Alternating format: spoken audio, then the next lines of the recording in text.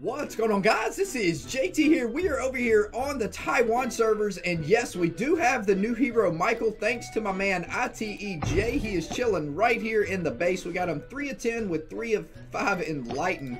Let me go ahead and open up this altar and let's see here. So he increases your attack and attack speed by 26% at 3 of 10. I obviously can't read any of the rest, but we also know that he summons an Archangel on proc that absolutely not only destroys everything, but also it is invulnerable to fear and stun as well. So it basically never dies.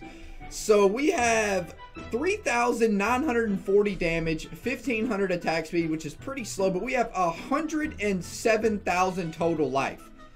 That is more life than I believe I have ever seen on any other hero. Let's compare him to... What? Lil Nick at level 200 has 41,000 and Michael has 107,000. So that is 2.5 times the HP of Lil Nick. That is absolutely insane. Let's see. So Revenant at level 200 has 75,000 HP. So he has 30,000 more hit points than Revenant. Look at this. He has 108,000 HP. Nobody even has close to that. Most heroes have like 50,000. Even Goolem, the most HP of all heroes, pretty much has only 85,000 hit points. And Michael's chilling with 100. Wow, Dreadrake only has 8. That is nuts to think about. So my man Michael is definitely going to be one heck of a Guild Wars defense hero, it looks like. And maybe even an offensive hero as well with how beast he is. Oh my gosh. Talk about a mandatory hero. He's going to be mandatory for Guild Wars defense. He's going to be mandatory for Archdemon. IGG made the right move by releasing this bad boy. Alright, so let's go ahead and try to use him in a dungeon. Let's see what happens. I'm going to toss him down first. I'll toss him down with just heroes all over the place. That way, let's see. What does he put above the hero's head? Okay, so he doesn't give him like any type of... Does he have to be next to the heroes to give him more attack speed? Oh no, okay, so we do have the Michael buff. See those little angels above their heads? Look at that. That means they got more damage and attack speed if they have that buff. So that's pretty sweet. Not bad at all. My goodness. Let me do one more dungeon, then I'm going to go in and do some Archdemon action on this bad boy. Let's go ahead and toss him over here.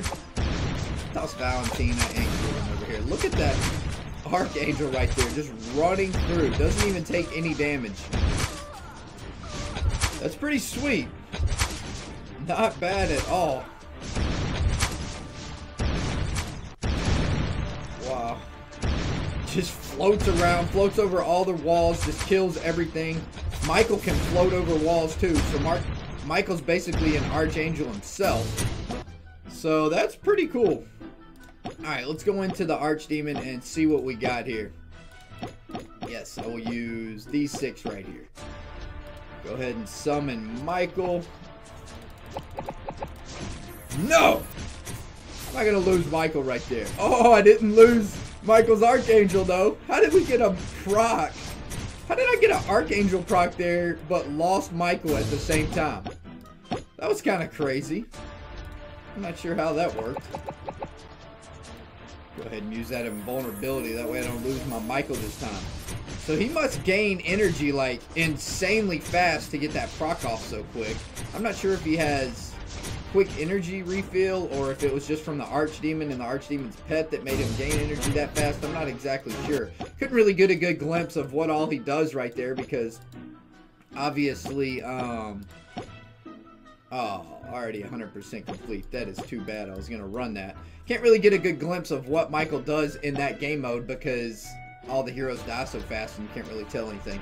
So let's go ahead and try to run this base raid this base one time and see what happens. We got what's that Archangel gonna do up here up top? Okay, so he definitely doesn't have fast energy recovery. He was gaining that energy quickly from the Archdemon and the other buffs. And the other ads. Where is his Archangel at? How's he gonna proc and not summon an Archangel? There's the Archangel. Why didn't the Archangel summon the first time? That's weird. I'm not exactly sure how this hero works. It seems to be unclear. but he does not have any type of AoE damage. He attacks single targets. But the huge thing about this guy, man, is his hit points, which is going to be everlasting in Guild Wars. And not only his hit points, obviously his buff of attack and attack speed, which is going to be huge. Pretty cool hero overall. I'm a fan. For sure a fan. Man, look at this. This guy is crazy. Pretty sweet. Alright guys, well that pretty much sums it up. I just wanted to show off Michael over here on the Taiwan server. One major thing to note is his hit points, man. 107,000 total hit points at level 200, not even evolved.